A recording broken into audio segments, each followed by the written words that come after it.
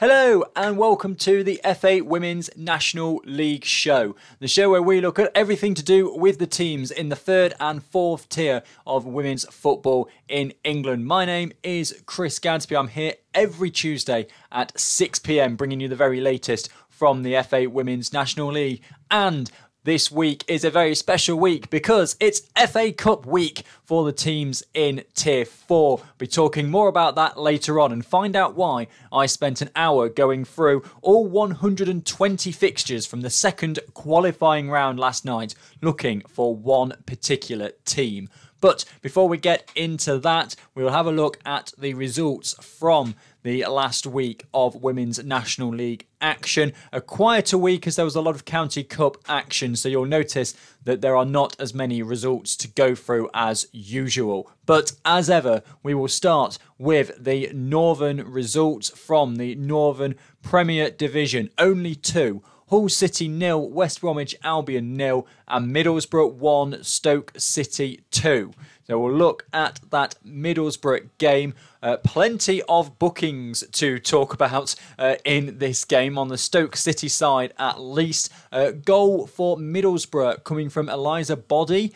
Goals for Stoke City coming in the 34th minute to Rebecca Knight, who was then booked 1 minute later, and to Rosine Kivell in the 51st minute. Red card for Stoke City as well. Late on in that game, Kelsey Richardson getting a straight red card. Also bookings for Rosine Kivell in the 87th minute and Maya Lewis-Powell in the 90th minute. So plenty of cards being dished out in that game towards the end of it.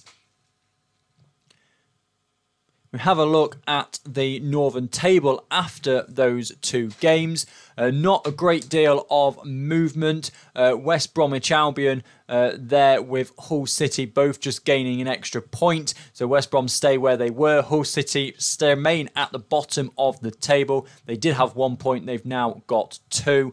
But Stoke City have moved up a couple of places above Middlesbrough and Sheffield with that win over Middlesbrough on Sunday. Southern Premier Division table then, just the one game. Chichester and Chelsea 1, Cardiff City 2. Late drama in this game as well. Cardiff had taken a very early lead, 6th minute for Caitlin Morgan to put Cardiff 1-0 up. They held that until just 10 minutes to go in the game. Gemma Simmons equalising for Chichester and Chelsea. But then for Cardiff, Ellie Sargent popping up with just 3 minutes of normal time to go in the 87th minute, getting what proved to be the game-winning goal in that one. She was then subbed off 1 minute later for Isabel Newens, who came on in the 88th minute and then received a red card towards the end of that game as well. What that means in the Southern Premier Division table then is not a great deal. Just Cardiff City and London Bees swapping places there just in the bottom half of the table. Cardiff City moving from 10 points to 13 points, but the goal difference means they climb above the London Bees. Moving through then, and this is the same situation throughout the whole of the third and fourth tier. The Division 1 Midlands, only a couple of games. Sporting Cowser 2, Biddeford United 1 and Wem Town 0, Doncaster Rovers Bells 2. Goals for Sporting Cowser in that 2-1 victory, both coming to Gurjit Dulay in the 67th and the 70th minute.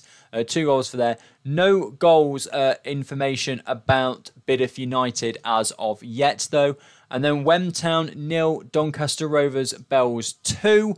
Goals for Doncaster Rovers coming from Nadia Khan and to Charlotte Dinsdale. Charlotte Dinsdale's goal coming in the 70th minute there for Doncaster Rovers. What that means in the table is that Doncaster Rovers have climbed up to second position after that 2-0 victory over Wem Town. Sporting Cowser's 2-1 victory over Biddeford United has also seen them climb a couple of places above Peterborough United and Wem Town in the table. They are now 5th from bottom. Doncaster Rovers Bells closing the gap on Lincoln City now to just 2 points. In the north, just the one game. And that was Norton Stockton Ancients 2, Newcastle United 4. A very entertaining game there. Goals for Norton and Stockton Ancients to Bianca Owens in the 2nd minute and Sophie Tierney in the 9th minute. 2 quick goals for Norton and Stockton. Goals for Newcastle United don't have times on them, but it was one for Katie Barker, Georgia Gibson, Bethany Guy and Rachel Lee. A victory for Newcastle United then means no change to the table, just in points, where they're now up to 16 points, just 1 win away from the top of the table, and they do have 2 games in hand over Leeds United. Liverpool Feds, though, only 1 point behind Leeds United, also with those 2 games in hand. Norton Stockton Ancients remain in the middle of the table, but could drop a couple of places when Durham Sestra and Bradford City play their games in hand. Moving through then into the Division 1 South East, 3 games in this one. One of the busier fixtures, fixture list from last weekend. Billericay Town 3, Cambridge United 0. Goals for Billericay Town, 2 goals for Carissa Rodney and 1 for Zoe Russian. No goals between London Seaward and Enfield Town. And then the game of the day in the Division 1 South East, Norwich City 3, Harlow Town 4. Goals for Norwich City coming to Natasha Snelling, Catherine Stanley and Megan Todd. Unfortunately, no information as of yet about the Harlow Town scorers. What that means for the Division 1 South East table, though, is that Hashtag United remain at the top. Billericay Town, though, are now level on points with them, and the 2 of those sides are now 8 points clear of everybody else. Wimbledon could bring that down to 6 points with their game in hand, but 8 points clear at the moment, Hashtag United and Billericay Town. Actonians are in 3rd, Wimbledon in 4th, a further point back. Cambridge United in 5th on 15 points. Then a gap to London Seaward, who have a game in hand, so they could get up to 15, but they're on 12 at the moment. Cambridge City on 10. 3 teams on 7, Queen's Park Rangers, Enfield Town and Norwich City. Norwich City could really have done with that victory, but it's done wonders for Harlow Town, who have got from 1 point to 4 points and are edging themselves ever closer back towards the midfield table. Stevenage 3rd from bottom, just above Harlow Town. Kent Football United still at the bottom of the table, yet to score a point this season, but they have played considerably fewer fixtures than everybody else. Now, I said it was a very short weekend of fixtures. That's all of them. There was nothing in the Division 1 Southwest last weekend because all the teams were involved in County Cup action. So we're going to move through to look at the fixtures coming up this weekend before we get to the FA Cup, because this weekend it's 3rd qualifying round where the Tier 4 teams, so the Division 1 teams, are entering the competition, but the Northern and Southern Premier Division don't enter until the first round proper. So we do have Northern and Southern fixtures this weekend. We'll start then in the Northern Premier Division. Brighouse Town against Loughborough Lightning. Derby County against West Bromwich Albion. AFC Fylde against Sheffield. Hull City against Stoke City. And Nottingham Forest against Middlesbrough. So looking at some of these matchups, you've got, again, nothing really that jumps out at me as being particularly kind of close size. So you've got Brighouse in 7th against Loughborough Lightning, who are in 12th.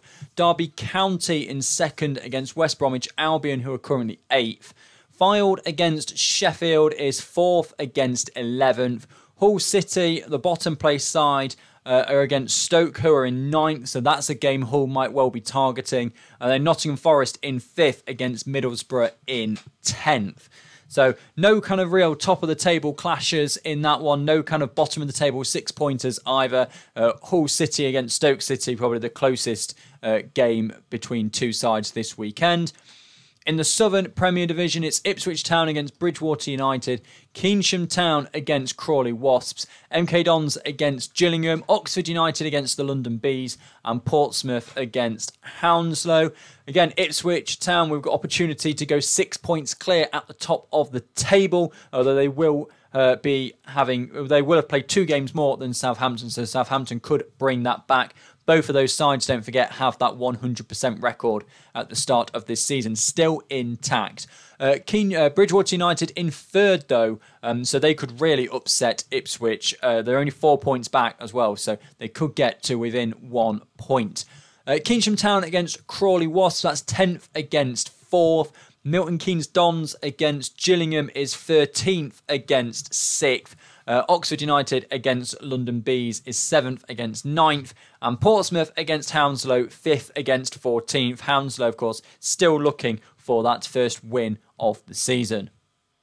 So, as I mentioned earlier in this show, it is FA Cup weekend for our Tier 4 teams. Those are the teams in Division 1 Midlands, Division 1 North, Division 1 South East and Division 1 South West. This is the third qualifying round with 85 fixtures, 170 teams left in the competition at this stage.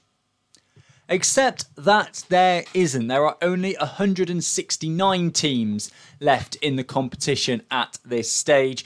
So there should be 85 fixtures this weekend, but there are only 84. So this is why yesterday I was going through all of the results from the second qualifying round, all 120 fixtures from the second qualifying round, and searching for each team that won in that round against the list for this weekend's third qualifying round to see which team it was that didn't exist, that won in the second qualifying round and didn't exist in the third qualifying round. And after quite a bit of searching, I managed to find them. So the one team not in the third qualifying round that won in the second qualifying round was Sir Tom Finney Ladies, who beat Marine Women by 6 goals to 1. So I found that side, did a bit of searching and discovered that the third qualifying round draw pitted Sir Tom Finney Ladies against Bolton Ladies. Now, as you've been watching the show from the start, will remember that Bolton Ladies unfortunately folded over the summer and are not now able to partake in any of the competitions. So, because they had been entered into the FA Cup at that stage, it left the FA Cup organisers with an odd number of teams, which of course is not what they needed at this stage. So Sir Tom Finney Ladies have been given a walkover straight into the first round proper. So that is why there is only 84 fixtures, not 85, for this third qualifying round. So the third qualifying round includes the 120 sides who won in the second qualifying round, plus the 49 Tier 4 sides that are in the Division 1s that we usually cover. So, what I'll do is I'm now going to go through all of the fixtures which involve the Tier 4 sides. I'm not going to go through all 85 of them, but just the ones which involve the Tier 4 sides. We have a couple of all Tier 4 clashes, but a lot of them are against sides from lower down the women's football pyramid. So, without further ado, we'll start with AFC Wimbledon against Walton Casuals, Abingdon Town against Portishead, Alnwick Town face off against Penrith, Altrincham take on Norton and Stockton Ancients, Barnsley against Salford City Lionesses, Burton Albion versus Mansfield Town, and Cheltenham Town versus Larkhall Athletic, and Chesham United against Maidenhead United. Chester Street Town against Chorley, Chesterfield against Biddeford United, Crusaders take on Solihull Moors, Denham United versus Kent Football United, Doncaster Rovers Bells against Nottingham Trent University, Dronfield Town versus Peterborough United, Exeter City against Buckland Athletic, and FC United of Manchester against BRN ESC. Hackney face Stevenage, Harlow Town against Norwich City, #United take on Enfield Town, Howell Sports against Lincoln City, Kings Lynn Town versus Cambridge United, Leamington Lions versus Long Eaton United, Leek Town versus Sutton Coldfield Town, and Leicester Road against Leafield Athletic. Lichfield City versus Boldmere St Michael's, London Seaward against Chelmsford City, Needham Market v Billericay Town, Poole Town versus Torquay United, Queen's Park Rangers against Caversham United, Redcar Town versus Leeds United, Saltdean United versus Actonians, and Shrewsbury Town against Wem Town. And then finally, St Ives Town versus Cambridge City, Stockport County versus Liverpool Feds, Frapston Town against Sporting Cowser, and York City against Newcastle United. Those then are all of the fixtures in the FA Cup third qualifying round that are all taking place this weekend. Just for anybody who is interested, I'll run through the format of the Women's FA Cup this year. So we've had 2 qualifying rounds so far. There were no preliminary rounds this year. 2 qualifying rounds so far. The third qualifying round, which is coming up this weekend. Then the first round proper, which will have the 85 teams, so Sir Tom Finney ladies plus the winners of the 84 fixtures, and plus 27 sides from the third tier, the Northern and Southern Premier Divisions in the Women's National League. That will make 112 teams. That are competing in the first round. So 56 of them will go through into the second round, and that will leave 28 teams that have gone through from the second round into the third round. In the third round, we add in the 12 sides from the Women's Championship to bring us up to 40. That is then halved again in the third round to make it 20 sides. We then add in the 12 sides from the Women's Super League to make it 32 in the fourth round, 16 in the fifth round, and then the quarter-final, semi-final, and the final. So sides taking part in third qualifying round at the moment need to win 1, 2, 3, 4, 5, 6, 7, 8, 9 more games to take home the FA Cup, whereas teams in the Women's Super League only need to win 5 games to take home the FA Cup. So that is what we've got to look forward to this weekend. So we've got Northern and Southern Premier Division action, plus a whole heap of FA Cup action, which is going to be spectacular, as the FA Cup always is.